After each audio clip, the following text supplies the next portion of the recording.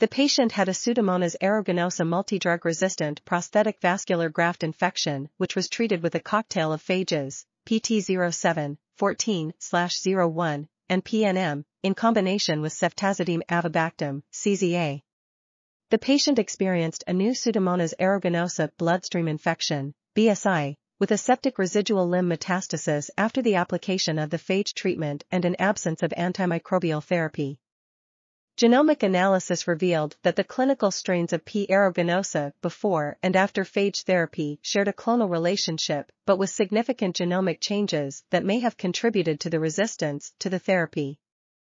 Phenotypic studies also indicated decreased MICs to SS-lactams and quinolones, increased biofilm production, and the emergence of phage-resistant mutants in the clinical isolate of P. aeruginosa post-phage therapy.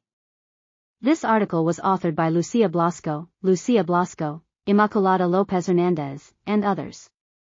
We are RTCLTV, links in the description below.